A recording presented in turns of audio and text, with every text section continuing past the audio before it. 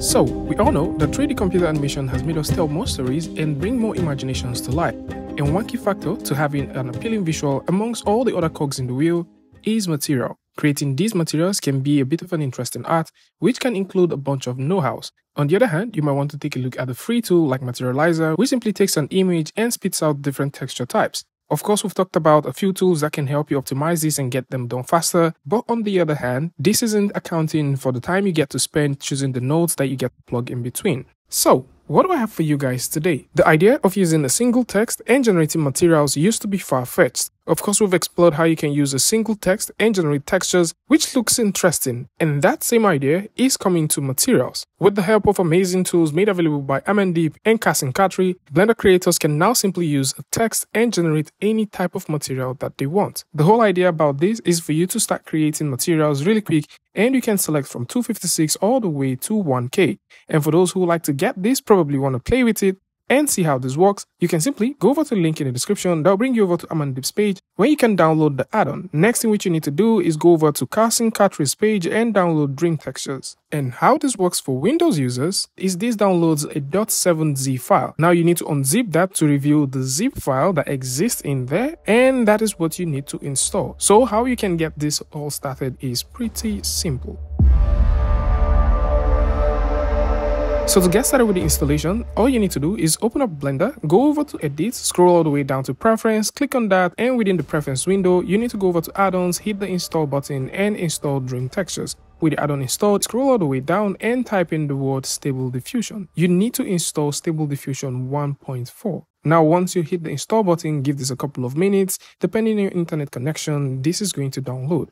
And once this downloads, the next thing which you need to do is to install the DT2DB. And once you install the add-on, you need to click on the Install Deep Bump. Deep Bump would automatically install once you hit that button.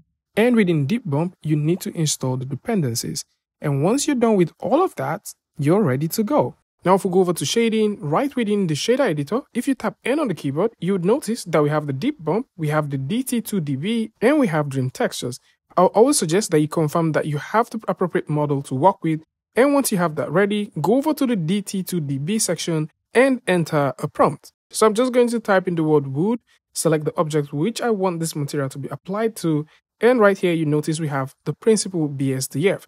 So once I have that, I can select from any of the suggestions, but we're just going to keep things simple and go all the way down. We want this to be seamless and hit the word generate. So once you click on generate, give this a couple of seconds, and automatically it will use Dream Textures to generate the textures, and it will use the DT2DB alongside the Deep Bump to generate all of the necessary nodes, parameters, and link them up to the object. So right now you notice that we have this object and we can just simply orbit around that. And for those who like to confirm if this is also applicable to the floor, of course you can. So you can just simply click and apply this to the floor. And you can see we have all of the necessary nodes right here. So I'm just going to go ahead and make a copy of this sphere, and I'll apply a new material to that. So once we have that, I can have that selected, and I can type in the word leather. And if you'd like to play with any of the suggestions that exist here, you can also pick them. We can go all the way down. They have a couple of tags that are pre-designed for you, and you can switch from 256 all the way to 1K to get some things going. And once you're ready, you can set this to be seamless if this is cool. And if you like to leave it the way it is, you can just leave that and hit the generate button. And of course, you can see that we have our leather right here looking nice. So depending on what you're trying to create or what you're trying to make in terms of materials, you now have something that actually works with a single click. Some other thing to keep in mind is depending on how much iterations that you want, you can play with the steps. And for those who are thinking about playing with the maps, then you can also choose to do that. You can turn off roughness, metallic, height, normal, depending on what you're trying to create. Now, this doesn't stop you from using Dream Textures to create textures by default, and we've done a video about that before. So for those who would like to catch up with that, there's going to be a link in the description that can get you up to speed. And if we get back here, where we talk about the DT2DB, it's also worth mentioning that you can play with the suggestions to generate different kinds of materials at given times. You can also go over to the beauty tags where you can make some changes to the beauty tags.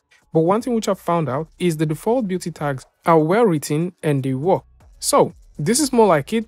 These material generating toolsets are now available for you to pick up and start creating amazing materials directly in Blender with a single click of a button. And for those who are thinking about getting all of these, or potentially you like to get some high quality pre-designed materials, then you should consider checking out Santos Library, where you can get a good number of materials, as he has just updated that. While we talk about free materials that you can get, Doki3D has also released 40 of his real-time materials for free, which you can definitely go ahead and pick up and start creating stuff with. This is more like it. Tell me what you guys think about this one in the comment section. And of course, if you like this video or you learned something from this, you can go ahead and give a like, and don't forget to share with a friend. And I'll see you guys in the next one.